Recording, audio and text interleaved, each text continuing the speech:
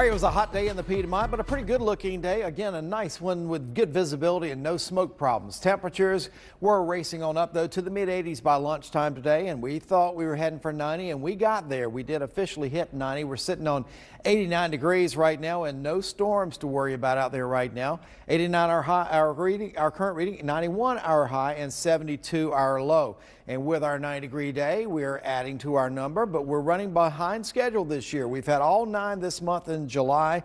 We're running close to where we ought to be now for the month. 8.7 is normal through this date, so we're right on target now. And for the year, you see we're at 9 compared to normally at this point when you average all the years is 16.6. So we're behind schedule.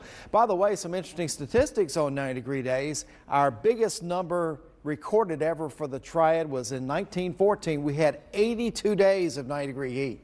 1925 we had 80, and we are currently in 121st place, which is last place. But of course, we got a lot of summer to go. July and the rest of July and into August and September, we'll be adding some more, but we won't be getting anywhere close to those top 5 years.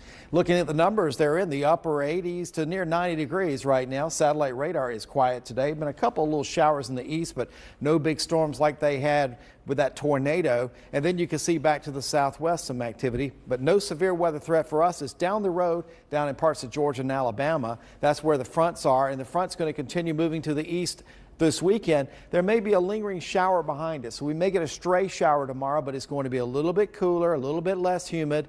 And then on Sunday, same deal for us, but the front's going to back up a little bit, and we could see a little activity too. You'll see a little bit of green popping up during the day tomorrow. Again, most of us won't have a problem, and if you do, it's 5-10 minutes of your day. The majority of the day is going to be great.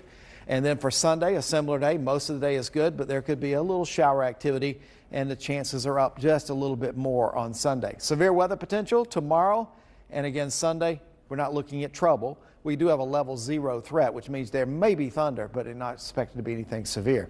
Muggy meter has come a long ways. We're back into the comfortable moderate range for a few more days, but we will work our way back to humid. Our beach forecast is for 90 tomorrow and 89 degrees on Sunday. And if you're going down there for a longer stay, you're looking at your best chance for a shower storm on Monday.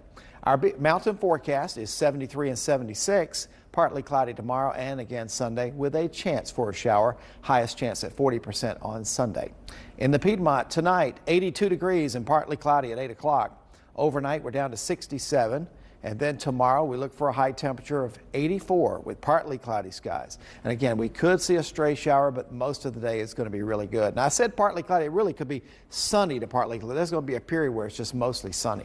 As you look at your extended forecast, we got 30% chance for anything on Sunday, 85, 40% chance here Monday. That's our highest chance. So still, even then, it's not a washout, and a lot of folks won't get anything. 84, 88 on Tuesday, and then we're back in the low 90s Wednesday, Thursday, and Friday. I am working on the 8 to 12, and I have found the hottest temperatures we've had so far this year coming to our area, and I'll have that for you tonight at 6.